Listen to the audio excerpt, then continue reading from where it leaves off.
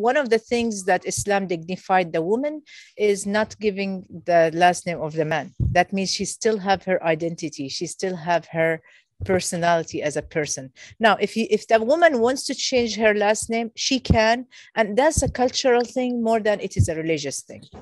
Like some people, they do it because it's just like the custom here in the United States to do it. In our Arab countries, like in Jordan, they do the same thing, that they give sometimes the last name of that woman, just like, but she's not a property that a man can own. Yeah, so that's one of the dignity of the woman, that they keep, she gets to keep her last name. And that's the beauty of it. So the child gets the father's last name. Yes, okay. Yes. But yeah, in general, that the child gets the father's last name, of course. Yes, that's right. Yeah, thank you. Jazakallah khair.